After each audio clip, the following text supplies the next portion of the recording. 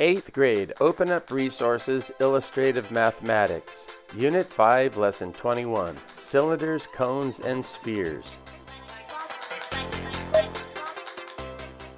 Problem number 1. A scoop of ice cream has a 1.5-inch radius. How tall should the ice cream cone of the same radius be in order to contain all the ice cream inside the cone? Substitute the r with 1.5. This equation represents the volume of the scoop of ice cream, and using the formula for finding the volume of the cone, we substitute the r with 1.5, and we use these two equations for the system of equations. The volume of the scoop of ice cream will be equal to the volume of the cone. Next, we set it up so we can solve for h, the height of the cone. Since we need to get h by itself, we need to divide both sides by 1/3 times pi times 1.5 squared. That will leave us with h on the right-hand side, the height of the cone. What we're left with on the left-hand side is dividing fractions. And remember, when we divide fractions, we need to multiply by the reciprocal of the second fraction. And what we're left with is 4 times 1.5, or 4 times 1.5, which is 6.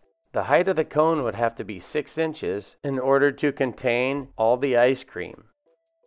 Problem number 2. Calculate the volume of the following shapes with the given information. For the first 3 questions, give each answer both in terms of pi and by using 3.14 to approximate pi. Make sure to include units. A. Sphere with a diameter of 6 inches. The radius is half the diameter, so we'll substitute the r with a 3. 4 divided by 3 cancels out one of the exponents, so now we have 4 times pi times 3 to the second power. And 3 to the second power is 3 times 3, which is 9. We can rearrange the order. 4 times 9 equals 36. So the volume equals 36 times pi. That's in terms of pi. Using 3.14 to approximate pi, 36 times pi, or 36 times 3.14, equals 113.04.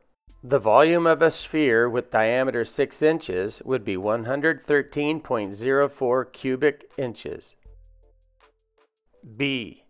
Cylinder with a height of 6 inches and a diameter of 6 inches. Using the formula to find the volume of a cylinder, we can substitute the r with half the diameter. Half the diameter would be 3, and we can substitute the h with a 6.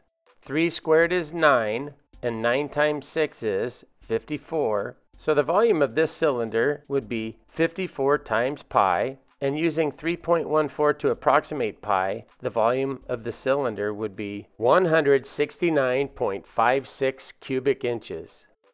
C. Cone with a height of 6 inches and a radius of 3 inches. Using the formula to find the volume of a cone, we can substitute the r with 3 and substitute the h with 6. 3 squared, or 3 times 3, is 9. And 9 times 6 is 54. In terms of pi, the volume of this cone is 1/3 pi times 54. Using 3.14 to approximate pi, the volume of this cone is 56.52 cubic inches. Because 1/3 of 54 is 18, and 18 times 3.14 is 56.52. D. How are these 3 volumes related? When they have the same height and the same radius, the volume of the cone plus the volume of the sphere equals the volume of the cylinder. The volume of the sphere was 113.04, and the volume of the cone was 56.52. If you add those together, you get the volume of the cylinder, which is 169.56. Problem number 3. A coin-operated bouncy ball dispenser has a large glass sphere that holds many spherical balls. The large glass sphere has a radius of 9 inches. Each bouncy ball has a radius of 1 inch and sits inside the dispenser. If there are 243 bouncy balls in the large glass sphere, what proportion of the large glass sphere's volume is taken up by bouncy balls? Explain how you know. The radius of the large glass sphere is 9 inches, so we can substitute the r with a 9. And 9 times 9 times 9 equals 729. 3 goes into 3 once, and 3 goes into 729 243 times. 4 times 243 is 972. So the volume of this large glass sphere is 972 times pi. Using 3.14 to approximate pi, we get 3052.08 cubic inches. The volume of the large glass sphere is 3052.08 inches cubed.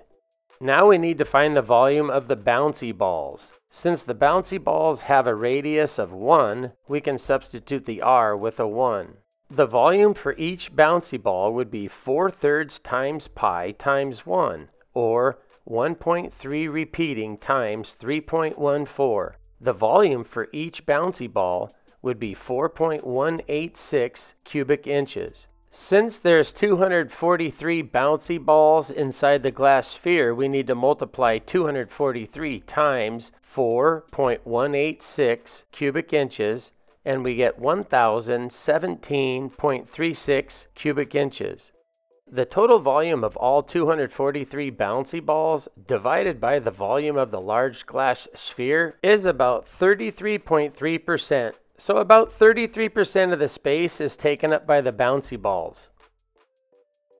Problem number 4 from 8th grade, Unit 5, Lesson 13. A farmer has a water tank for cows in the shape of a cylinder with a radius of 7 feet and a height of 3 feet. The tank comes equipped with a sensor to alert the farmer to fill it up when the water falls to 20% capacity. What is the volume of the tank when the sensor turns on? Since the radius is 7 and the height is 3, we can substitute the r with a 7 and the h with a 3. 7 times 7 times 3 times pi equals 461.58 feet cubed. 20% of 461.58 is 92.316. When the sensor turns on, the volume of the tank will be at 92.316 cubic feet. If you haven't already, now's a good time to subscribe. I appreciate it. Thanks.